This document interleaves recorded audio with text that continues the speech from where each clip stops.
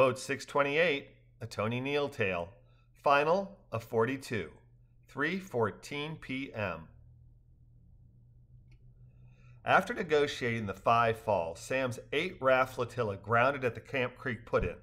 As Patrick's raft touched bottom, he hopped out, grabbed the boat, and in a decidedly airline pilot parody said, ladies and gentlemen, this is your captain speaking.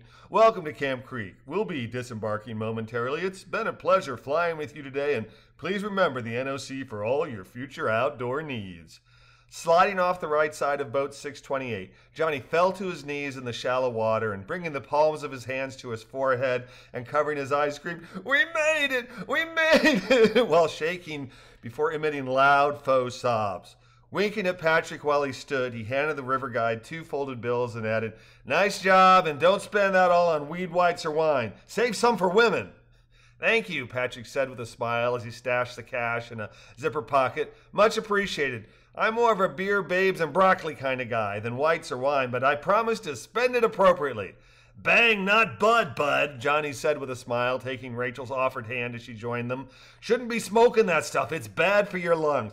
"Wow," Patrick laughed. "You sound exactly like my dad. Smart fella, isn't he? I thank you, Little Feet thanks you, and Dallas Alice thanks you.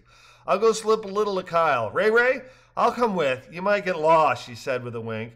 "I'm sure he'll appreciate it," Patrick said as his cousin and Lori sidled up. "Venmo or cash?" Frankie asked. No, Patrick said with a smile. "No tips from family on the first trip. But cash is king because what Tio Sammy doesn't know, Tio Sammy doesn't collect. Laurie, will you do it again?" You should probably ask me that again in a couple months, but I'm glad we did it," she said with a smile. "It was great seeing you both, and feel free to slip a little lira to Kayak Luke. He'd appreciate it." "We'll do it," Frank said with a smile and nod. "And don't forget to come back before we head up," Pyatt hollered to Frank and Laurie's backs. "The climb's pretty steep and long." "Great," Frankie said over his shoulder, shaking his head and smiling. "We'll be back." "And we can take turns carrying the load too," Gene said, handing money to Patrick. "Been a bit more adventuresome this time, Mr. Pat. I liked it." "Ha!" Tony barked. "Of course you did.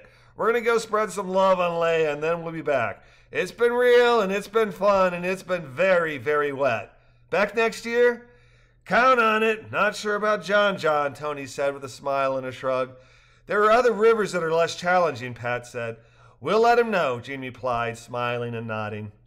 Patrick's description of their ascent being long and steep was no exaggeration. Laurie and Rachel were on paddle toting duty while Francis and Patrick began the ascent carrying the raft above their heads. When Francis tired, Gene spelled him in carrying the raft. Then Tony and John joined in the hard work of climbing the steep ascent while carrying boat 628. For the remainder of the climb, the 4 men plus Gene took turns of varying length, and the speed of ascent was decidedly slower when either Tony or Johnny was assisting. "Whew," Johnny said as he and Frankie let the raft drop by the side of the NOC bus. "That's one way to get my pulse pounding. Not that I haven't had enough of that today." "I hope you all had fun," Patrick said with a grin, "and I expect to see each of you back here next year, plus that adventurous son of yours, Gene.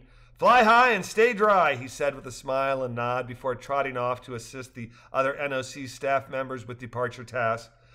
"I'm going to go sit in that shade," Gene said. "I'm tired." "What?" Rachel exclaimed with a laugh. "I thought you were the ever-ready bunny."